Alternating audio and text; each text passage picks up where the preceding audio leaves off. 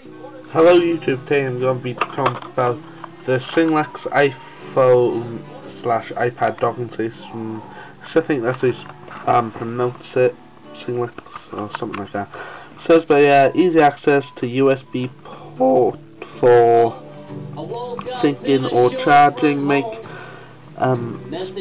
your phone calls with your iPhone in this.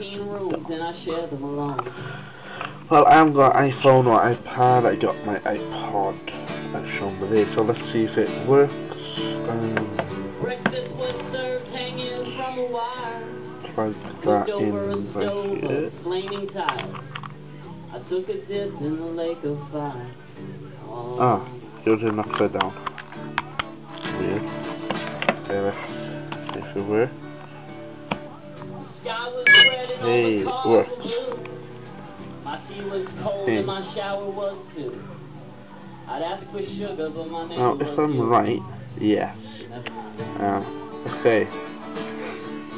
When it's actually charging, I guess, we all learned our lesson in an hour's time. it won't have any sound. Nope, it still hasn't got any sound. Okay, that shouldn't be happening. Hold on.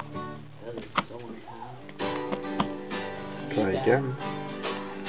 There we go. There's the sound.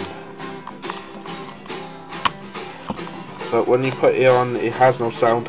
So how do you solve that? Well, a couple of videos ago, I did this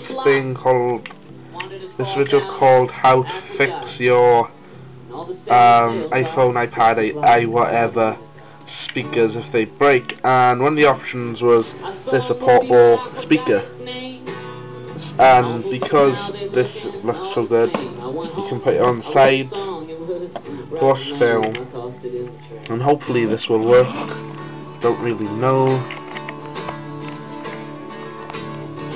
Ran into Gatsby at the local cafe, waiting on someone, but who he would yeah, not it's definitely say. there. Still see him there, day after day. Really quiet. So the best thing is either get portable speakers or speakers that you don't mind lugging around with you. But the best thing is, if you want to watch movies on you, best thing is that it doesn't actually stop the sound unless if it's charging. So yeah, that's the review for the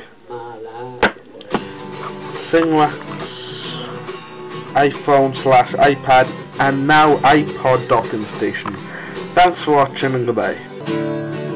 Breakfast was served hanging from a wire, cooked over a stove of flaming tires.